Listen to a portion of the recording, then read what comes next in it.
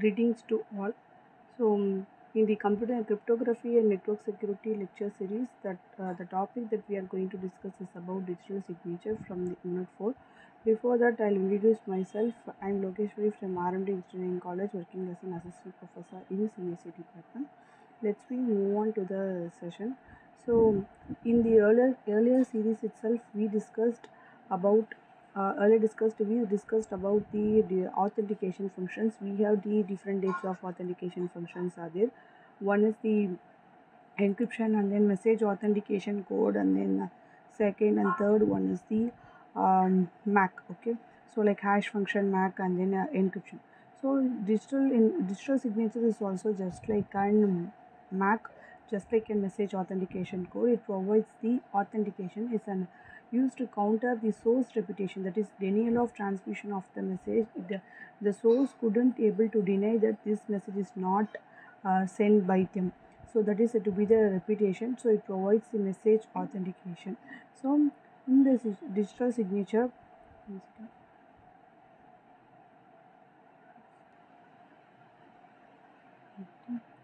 so next we discuss about digital signature property. So we discussed what is digital signature. So what are the, if we are creating a digital signature, it should satisfy three properties.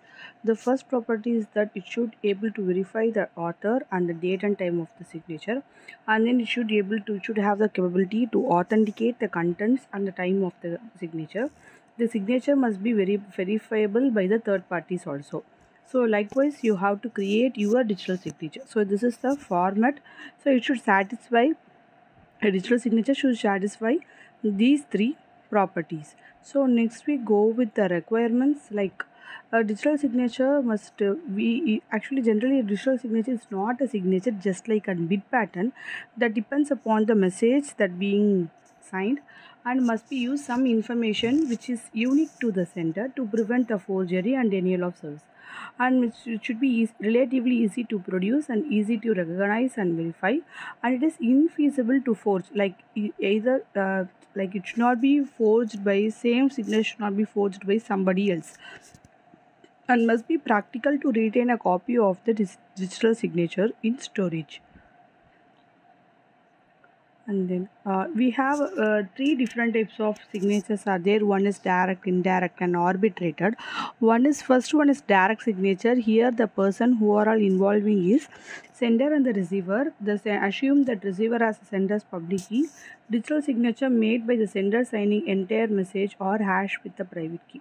Can encrypt with the receiver's public key. Important that first then encrypt the message and sign over there. So the security depends upon the sender's private key. So in the direct signature itself, we have some problem like validity of the schemes depends upon the security of the sender's private key. Sender may deny the sending particular message and by claiming the private key was lost or stolen, and someone else forged in the signature.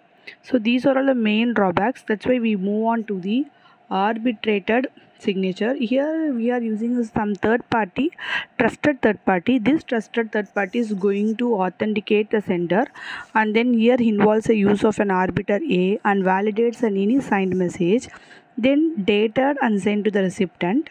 It requires some suitable level of trust. So the arbiter should be very trustworthy one. Can be implemented either using the public key or a private key algorithms. Arbiter may or may not see the message.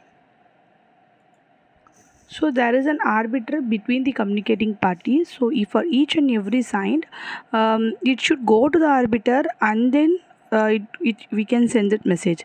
Like every signed message from the sender X to the receiver Y goes to the first arbiter A. A verifies the message and signature by performing the number of tests, and the message is dated and sent to the Y with an indication that it has been verified with the satisfaction of the arbiter. The presence of A solves the problems which are there in the directed digital signature. So here we are using ELGAMA digital signature method. So these are all the criteria. for the Elgamal digital signature, which will use first if we want to create a digital signature.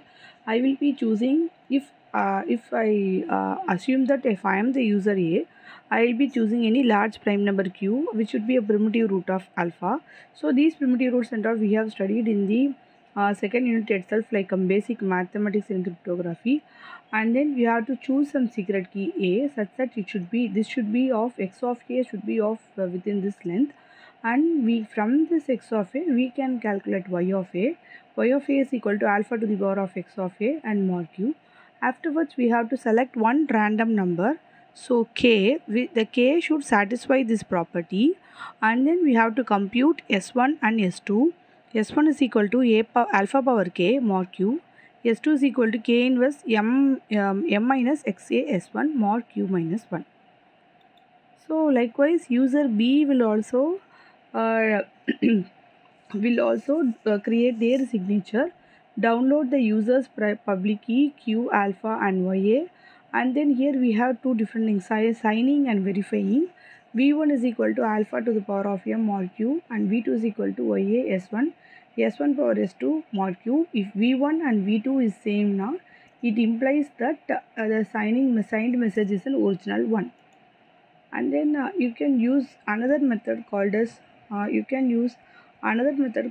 corner for key setup. This is another method. So here you have to choose say two prime numbers, and we have to find out a power p q is equal to 1 mod p.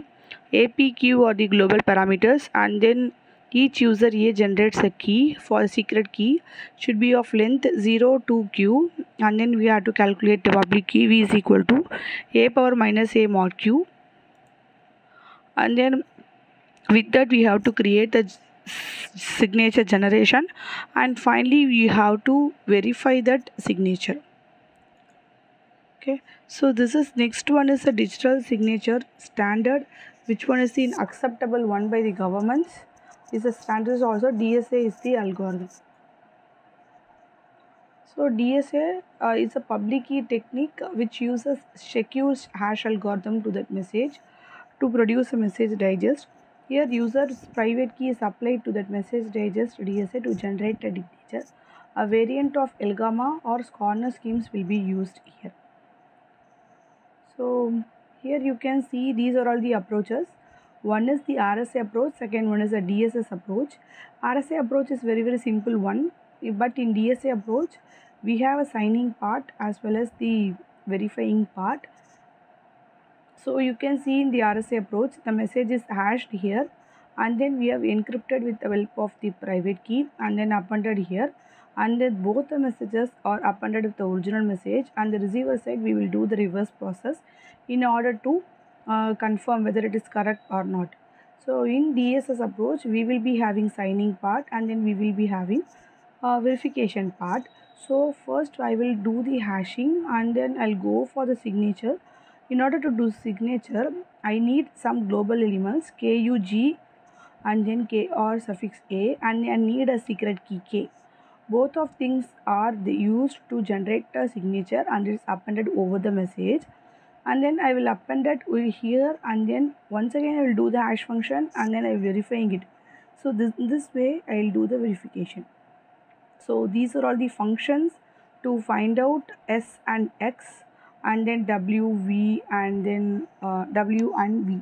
So these are all the functions are required for signing and the verification part. So these are all the main things how to find out all those. These are all the main things how to find out the values. Thank you, students.